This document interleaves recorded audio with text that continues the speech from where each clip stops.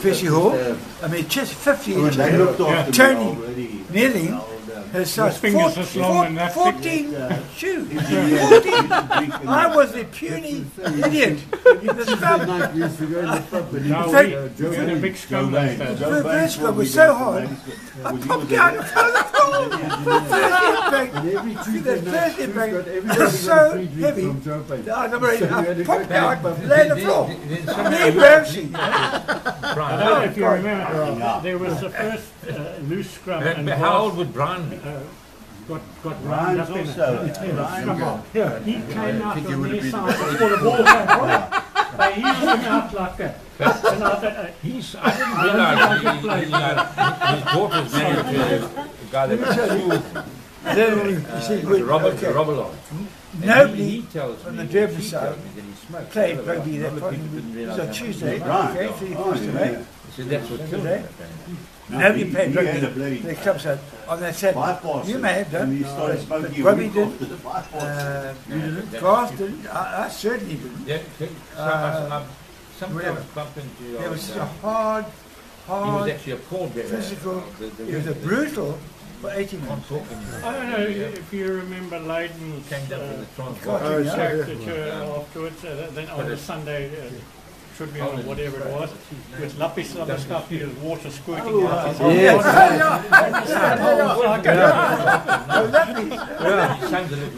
I used to have that and I wanted to give it to you. And, I get it. Did you?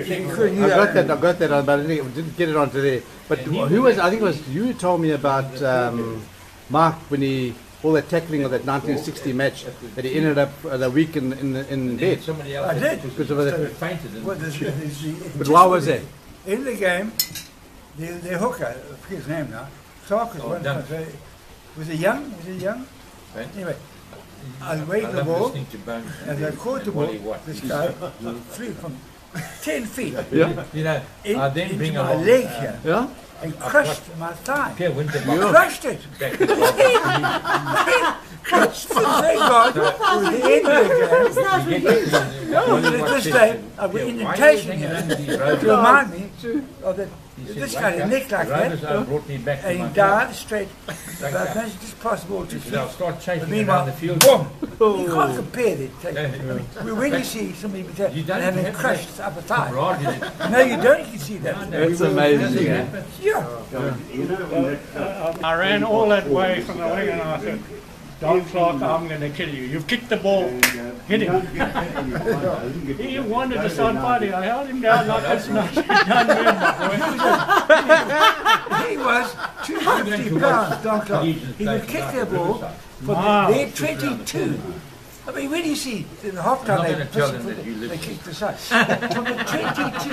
And this was a heavy leather ball.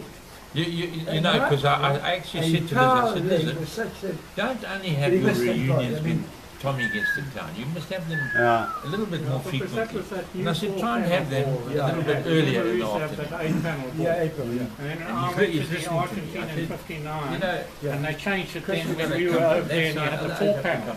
And when you passed it like that, it used to float away from you. That's where the spin pass came down the rugby today. But you had to get something. No, you didn't. Because you passed that way, and the opposite way. We all know the scene. Legs from here. He's very tall for a hooker. Yeah, but his legs start from But he had two front rankers tall. Myself and John Smith. Well, John Smith was a little bit lower, but he was loose end. But we beat everybody in the scrum. I guess All Blacks, you were right. All Blacks. First scrum, they hit me, and I was up in the air like this. You know where I was? I jumped out the back. The shock of the impact. I fell out the back of the scrum. Nobody's ever done that in the world before. And I went up in the air like that. His grandson, it's my turn now. Lamby's down there. That was all right. That was okay. Thank you very much, King of Cross. But that very first scrum, thank you very much. Wilson Woodley was my opposition. And he hit me down the chest. The late Jock Lane's is his caricature. He has quite a few of these and he's very good at it. That's one of them. with his huge big banana tree running across the field and placing it in the try under the post. Here's a write-up, of course, on Midway, where he was born and his career as a rugby player, but to be playing fullback for the challenge. Here's Don Clark, missing one of his kicks, and missed a few of these, and otherwise they would have won the match.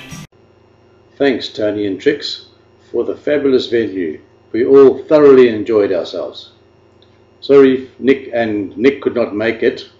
Our thoughts are also with Kobus, who is not a very well man at present, and Garth for his very sad loss of the passing of his wife last week.